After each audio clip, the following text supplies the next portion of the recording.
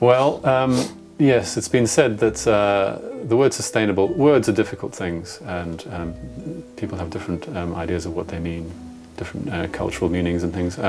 But sustainable, it's not a great word. In fact, one well-known speaker said, you know, if I had been a best man to a friend, and I hadn't seen him for 10 years, and I bumped into him in the street, and we caught up and said, "How are you doing?"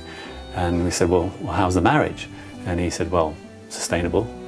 You wouldn't be filled with a lot of confidence there, you see. Sustainable just sounds like just making do, just managing to make do. And really we're looking for something better than that. We're looking for thriving, we're looking for abundance of life. So in architecture, I suppose, that's what we want to go beyond sustainable. Sustainable is not adequate enough. But at the moment, just getting us up from where we are at the moment is a big move. Fortunately, in the last 10 years, I think most of the architectural profession have actually engaged in this. I'm not sure we have the ability or the skill to communicate that message to clients. We don't really speak their language and the benefits to them.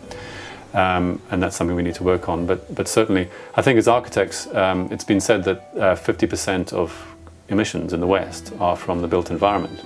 And if that's the case, then we as architects surely have a massive role to play being upstream of these issues. And we have to learn to make the right decisions.